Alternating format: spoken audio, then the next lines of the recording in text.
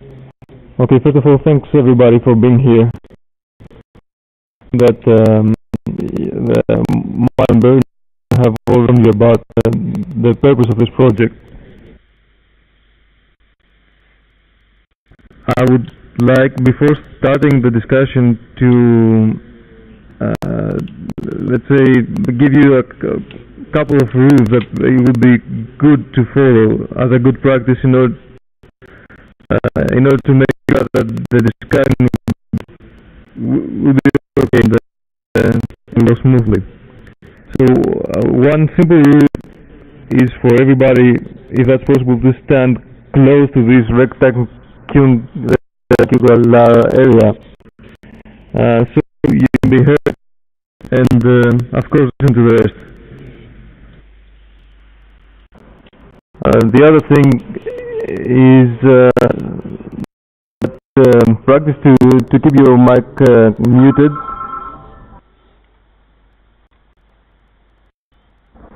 Unless you want to speak, of course.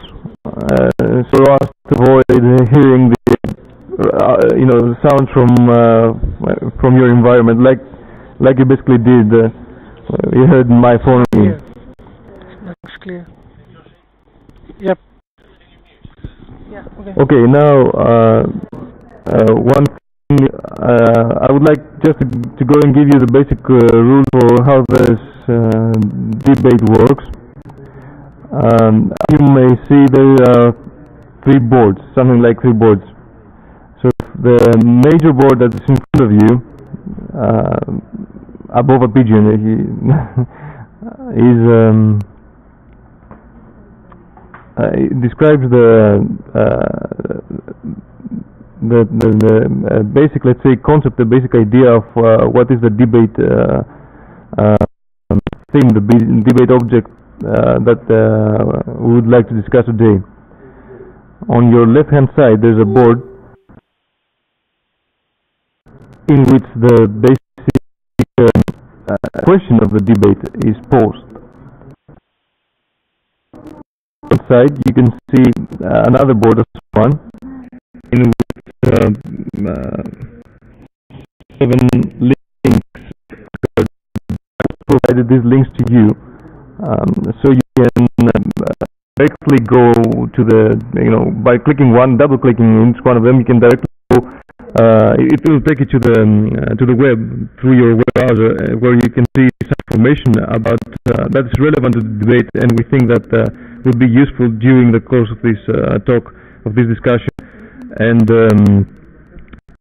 I'll also give you the background if there's something that you're not aware of, or you would like to more information about.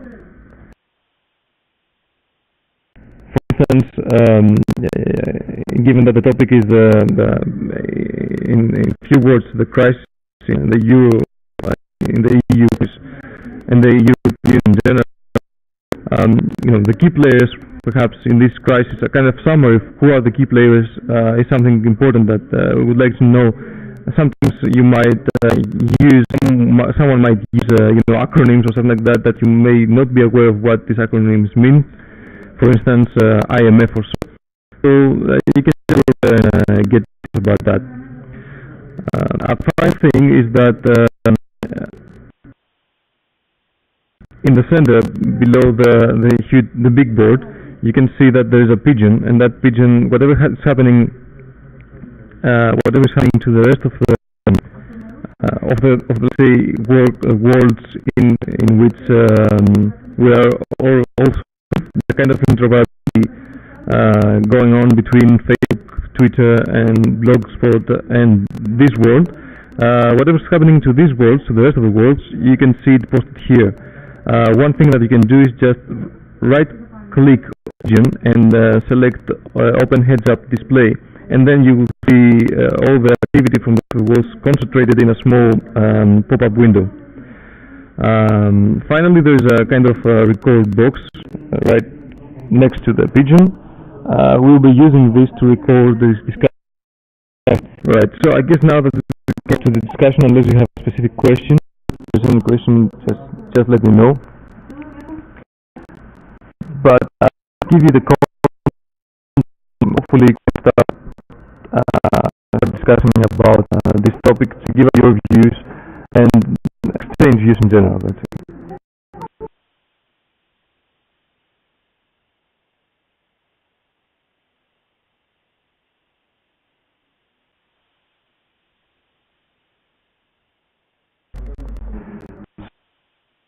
We started recording.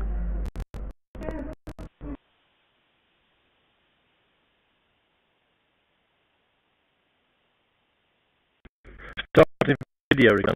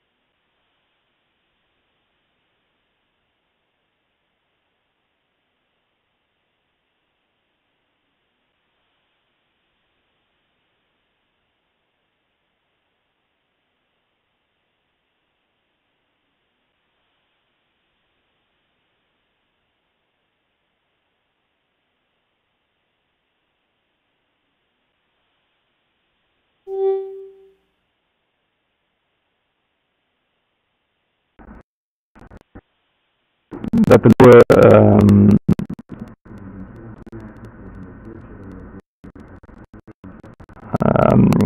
let's say layers of the of society are hurt. So the question is whether this recipe that they're following is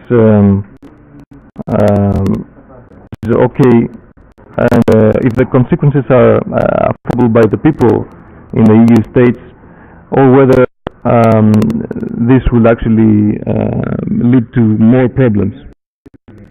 So I don't know if you heard everything I said.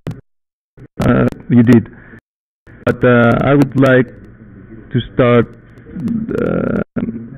hearing your opinions about whether the measures that are currently followed are the ones, or whether they're going to lead to worse problems. So with this statement, then probably can make even more certain, precise, specific arguments.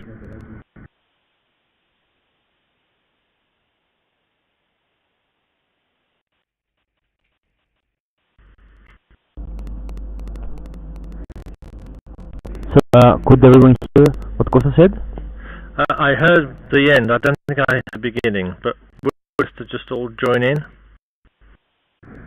Apparently, some part of the I was saying heard, but I assume that during that time you took the time to look into the details. So what I would suggest is for you to also join this discussion. And as I said earlier, let's start with an experiment whether people participating in this debate believe that the austerity measures, the recipe that is followed to solve the problems in the EU economies, is the right one or not.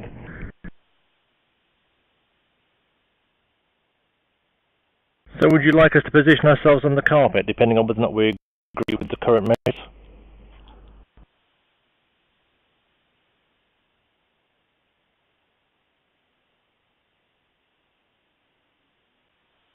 Yeah, for starters, we'll start with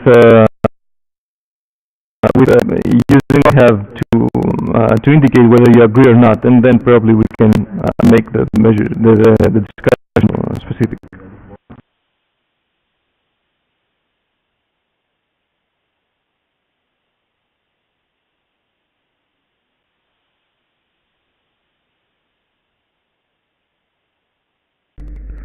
Okay, so just to clarify, to vote on the carpet, everyone must stand in the place he believes, he agrees or not, and push the button that says push to vote.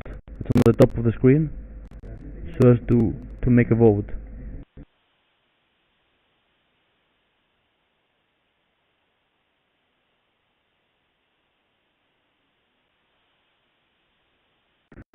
So the current situation in the carpet shows that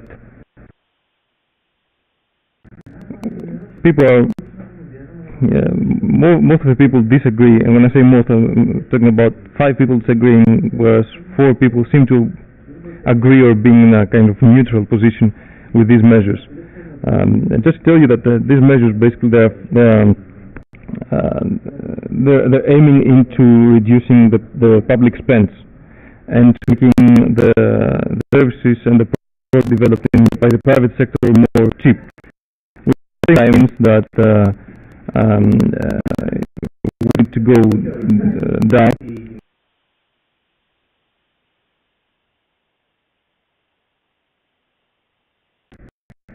So this is under pressure to lower layers of the society. So in here, social reactions might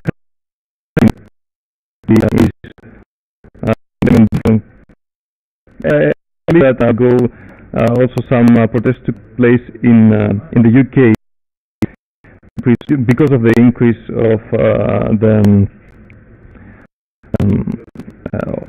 the market have to be given education. So I would like to listen to your opinion, what do you believe about that, and whether it can lead, or what kind of other solution could be exploited in order to avoid this kind of let's say, EU member states' economies.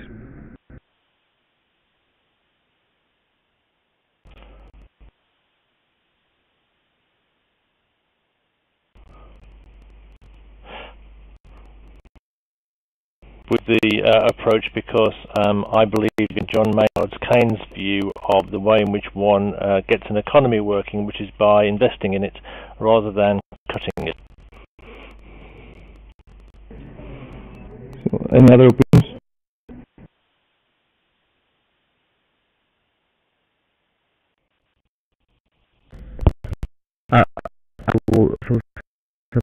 I think that these measures are going deeper into the crisis. I mean, investing and growth is the only way to get out of this. So do you believe that there is the capital available to support the economies by investments, and where do you think these investments can come from?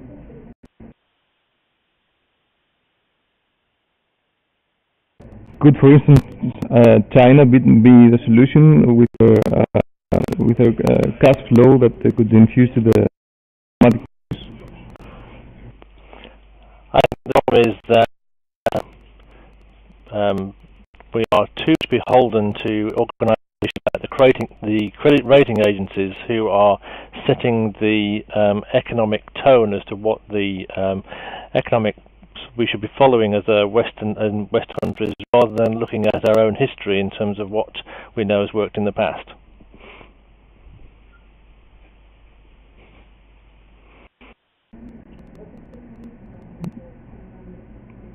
So, by the way, Dimitris, you might want to come closer to the discussion. Maybe that's the reason that you can hear us well. So. Yeah, there's another issue that Bernard mentioned, and that's about the credit rating agencies, and they seem to be playing a part that is not sometimes really seems to be a bit dodgy. They might steer the market against or towards an economy and help it or not. So in this case, do you think that there's a kind of conspiracy behind that, in which some powerful people are actually interfering through these credit rating agencies in order to help the economies or not, so as to make a profit in the market later on by the situation of its economy? My concern is the fact that credit agencies got us into this mess in the first place, because they were the ones who assigned too low a risk to the credit default swaps, which undermined the banking system in the US and the rest of Europe.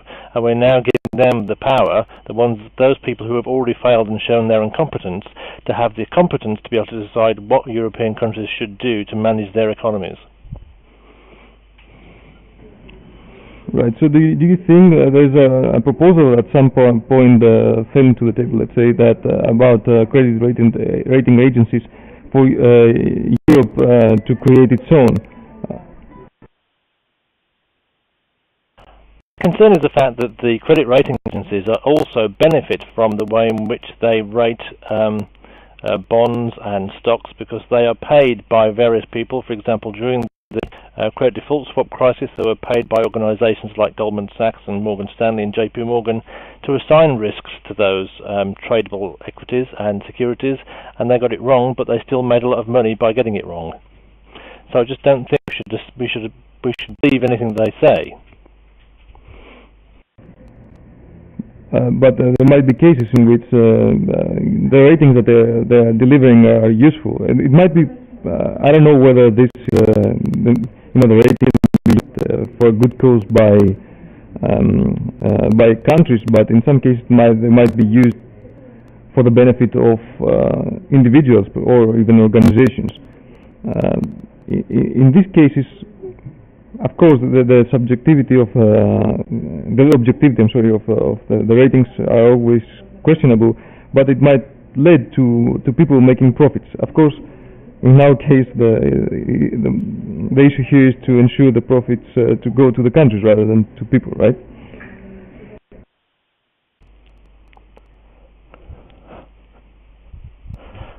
Yes, I agree.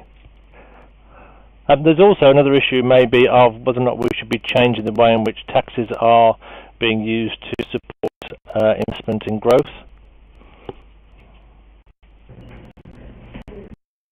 Right. So in this case, we have an example in which the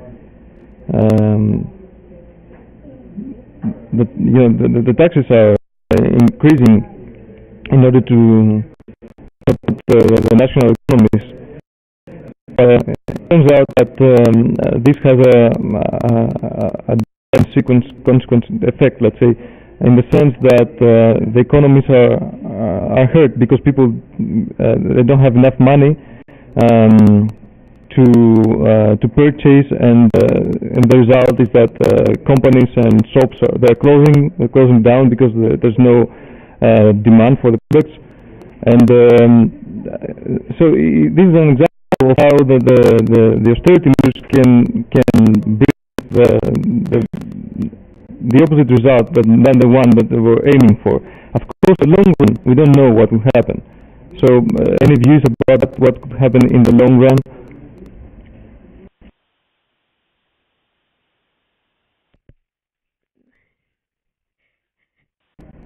So, the idea is that through taxation, can flow into the state fund, let's say, that they can use in order to pay out their debts. But at the same time, the economy is not growing because people do not have money to spend. They're just giving all their money for taxes, and so jobs are cut. The income of the people is cut as well, leading to the opposite effect than the one that was desired. Of course, I said earlier, in the long run, this might be beneficial because at the same time, the state, is not lending money from outside. So at some point, it might come to a position in which they will have their accounts balanced and able to run things again as they would normally do. Are there any similar examples from the country that you come from, for instance? Yeah. Hi, I'm from India actually. The same scenario holds good in India as well, and most of the Asian countries, I guess. So taxation is not helping up in development as well in India. I mean, that's great. So, from any other countries' experiences? Hi, can you hear me? Of course, yes. Okay. Yes, I'm from Mexico, and I think, increasing taxes is not a good solution for people, because the jobs are not increasing, and just getting more and more taxes is this leads the people to go to the informal economy rather than go and have a good job and pay taxes for it. They just get jobs without any kind of social security and things like that, in order not to pay taxes and increase their amount of money. Well, that's in my experience. Right, so we have some common experience seems here. So it's kind of a trend that that this thing is happening. And also in the case of Argentina, which is I think something that you might be aware of, this led to huge social problems and to eventually the country defaulting. Is that the case? Are you aware of that? Yes. Well, I think that there should be another kind of solutions, but I don't know. I think also that nowadays the jobs are not increasing, and this leads to people not getting money and not being satisfied. So getting taxes paid is more difficult. Well, yeah. So there are basically many policies that can be followed in this sense. So there are policies that say, okay, we can use the taxes to keep the people satisfied, so as they can produce more. And there are policies that say that you have to get the taxes and try to somehow invest in the society rather than going for a social policy or something like that. So there is this kind of debate of how the money from the tax can be used. But of course there is the major issue that increasing the taxes indefinitely, that would actually lead to serious problems and people staying without jobs. An issue is that the developing economies, like for instance India's, I guess, in which the states actually they do have some kind of cash flow. I mean, at least in comparison to the EU member states currently. Is that the case? Is India able to invest, for instance, to the European Union and bail them out from their troubles? no, I mean, all the taxation, the management of taxation, money which we get from the taxes in India is pretty worse. I mean, they are not able to manage the money what they collect from people, and they are not even self-sufficient to serve the people of India. And I guess, I mean, it makes no point of investing into and getting off. India lacks the management of taxed money. So that's what is happening. Lots of money has not been managed well in India. The taxed money, we pay heavy taxes, but the management of those taxed money and the returns is almost null. Right. So would you think that it would be better, for instance, for each country on their own to invest in their own social policy, if there is such policy, and so as to keep people happy and steer growth through this direction, like people being happy by getting what they deserve to get from what they're paying, and help them through this way to become more productive, for instance, or more productive, I would say, in this case.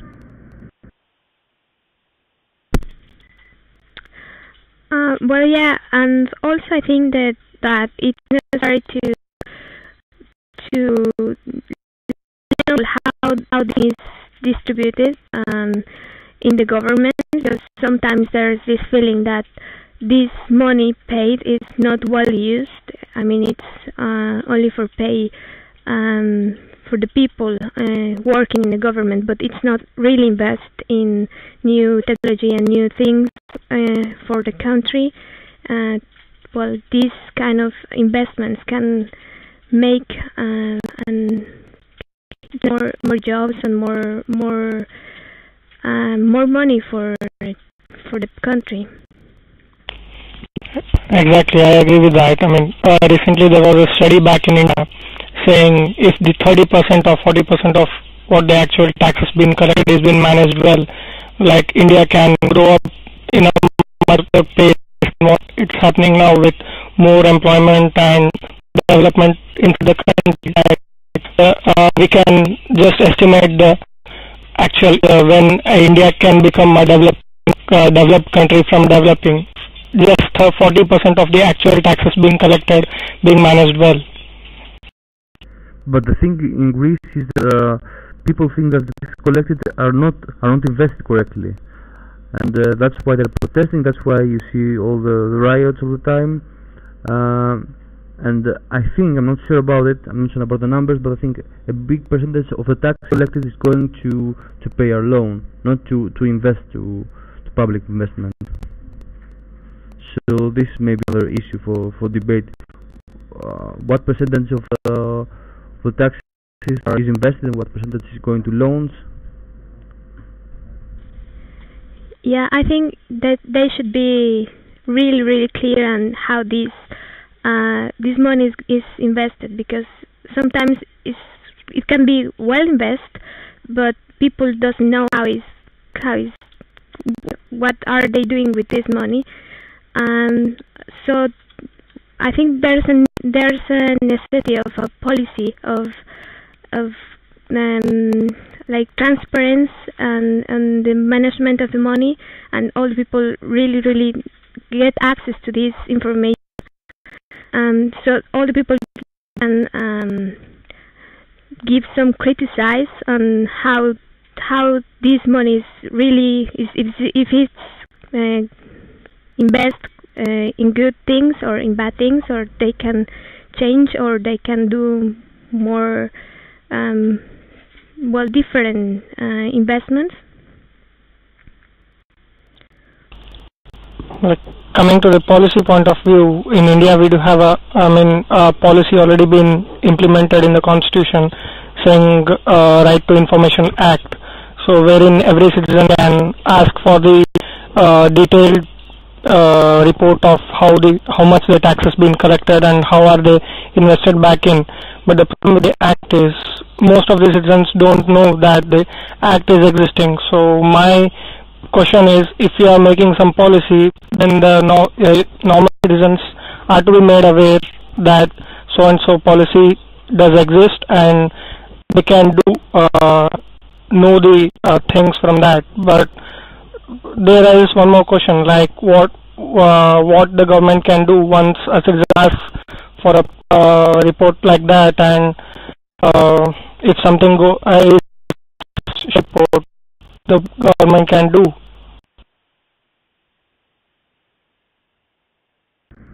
It seems to me that this is a kind of, let's say, global problem, and it appears everywhere.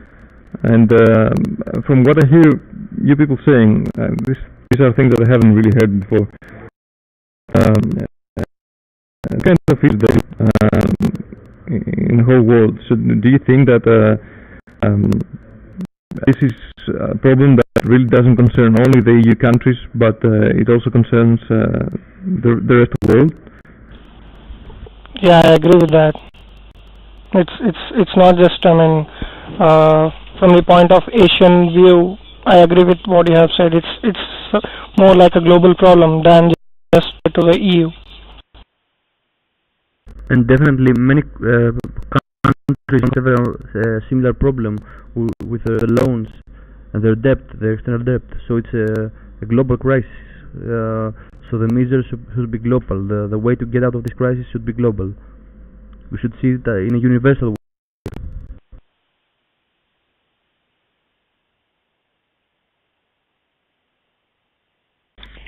I was just wondering how, as a student, affect us. I mean, the policies and the topic we're discussing. I was just wondering how a student like me or more of us in this room affect us. Like, someone can please put some light on that.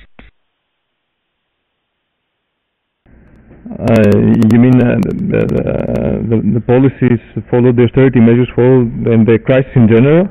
More specific with the taxation and others. So it could be, for example, that we want students to pay completely for the cost of their studies. When I was a student, I didn't pay any fees, and I got a maintenance grant. So I got my education completely free, and I was supported in studying. Whereas students now in the UK will be paying £9,000 a year and having to provide their own maintenance. I don't know how much students from India have to pay. Okay. We are presently paying, as an international student, we are paying £10,000, 10,750 plus. And how do you pay for that? Do you have to take out a loan or pay taxes in your rate? We had to take a loan. We had to take an educational loan back home in India, and we have to pay for that. Is it cheaper to go to university in India than come here? Yeah, way cheaper. But the quality is not as what we are getting here. So that's what matters. I think that's really an issue for international students if the taxes, not only here but in the European Union, are going to increase and the cost of education is going to increase. Well, it's bad. It's bad for us because we are not then allowed to come and invest our money here in education, and this will decrease the people coming to the European Union to study, because of course it's more cheap to study in our countries. We are looking for another quality, but with this kind of increases is really difficult for us to come. So there's a very interesting question in this case. If you believe that if the tax money were going to the improvement of the education, whether that would lead into a long-term bailout rather than going direct to the paying of the do you think that a long-term solution would be, for instance, to investing in people and education in general, even if that meant to keeping the level as for now, to countries well educated, or even like the UK is doing, attract people from abroad to like a kind of investment, rather than using the money for paying for the debts.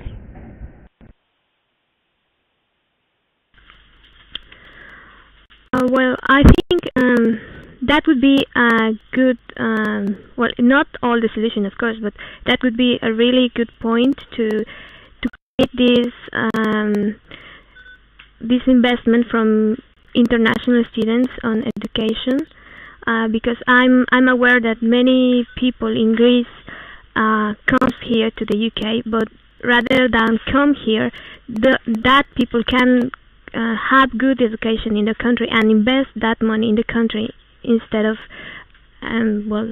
spend it in another country.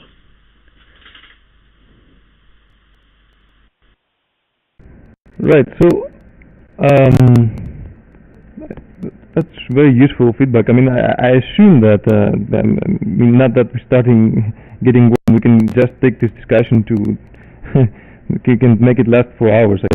But I assume that yeah, given that this is a philosophical more discussion, it would make some sense to keep it as it is now.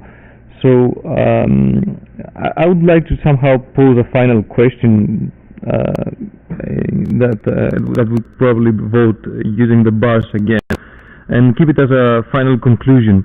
And that question is whether you think that less students will then come. I mean, given the austerity measures that are taking place in the whole world, and especially in Europe, whether this will affect the education as well in Europe, and whether you think that less students will come from abroad to the EU countries, and the UK specifically is the highlight of this practice. Less students will come from abroad to the EU countries to study. So can you place the bars just to indicate your thoughts? You know, the extreme right is the deep red, the extreme green is the green.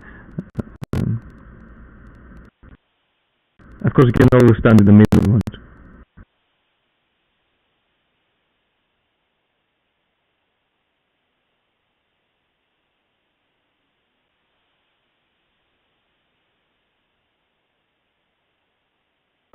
Right. Bernard also wrote the question because I made a huge prologue to to introduce to you, so you can see it was written there.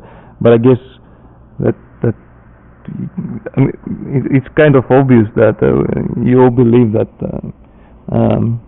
you agree that fewer students will come to the UK and the EU to study following the austerity measures. Kind of obvious, and it's very interesting that this is coming from people that actually they're already doing that.